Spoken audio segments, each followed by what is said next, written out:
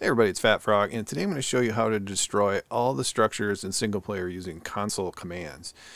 Of course, we could do it the fun way to destroy things, but that gets expensive and will take a while. So, if you haven't used console commands before, I'm on PC and we're going to bring up the console command line using the tab key. There's special instructions in the description to do this on PlayStation and Xbox.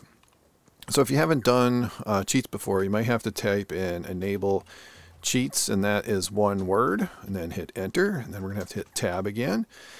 Then we're going to type in cheat, which isn't always necessary, but we're going to do it anyway. Then we're going to hit space, and then we're going to type in destroy structures. And I have a problem spelling that. Now obviously this is a big deal. It's going to wipe out everything. So any tribe that is on the map is going to lose all their stuff. So be aware of that. It's a big deal. It might cause some hiccups and stuff. And okay, let's hit enter. Okay, so everything broke, or at least it should be broke. It might not register yet. But yeah, you can see I'm walking on the ground. So it's going to take a while for this to render. Oh, there it goes. And I don't know if these guys are going to fall down. But you can see everything that had an inventory is now bags.